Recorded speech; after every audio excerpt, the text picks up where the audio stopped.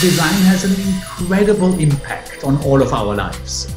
Everything that surrounds you, be it the shirt, be it the chair, the building, the street, the parks, all of these things have been designed. And all of them can be done well or can be done terrible. I'd be looking for designs that can either help somebody or can delight someone. And hopefully they can do both. And I'm sure there's going to be plenty of arguments among the judges of what does that. And hopefully those will be interesting for an audience as a sign of what we are thinking about when these things are created.